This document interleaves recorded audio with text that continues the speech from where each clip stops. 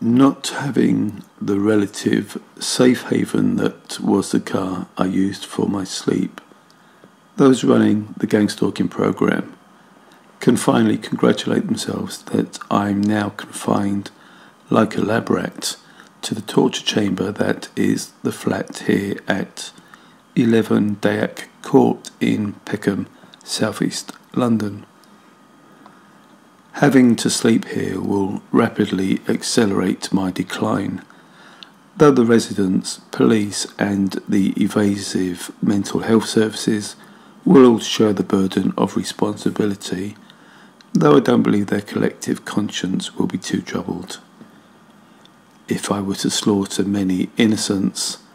that would have an effect upon them, but they know that won't happen. If you are unaware, the police have adopted some Stasi tactics, which means they have purposely dismissed my credible evidence concerning my being made a pariah, and they've used psychiatric reprisals or referrals because having me diagnosed as delusional, they see as their get-out clause, or even a get-out-of-jail card. My main connection with mental health is because I'm the primary carer for my brother, who was diagnosed over 30 years ago with a severe condition. For a reason I have yet to understand, those who could be a significant help to me have decided not to engage with me. The residents have taken a similar stance and in their infinite wisdom decided silence is the only way to go. Before my inevitable and I fear quite rapid descent,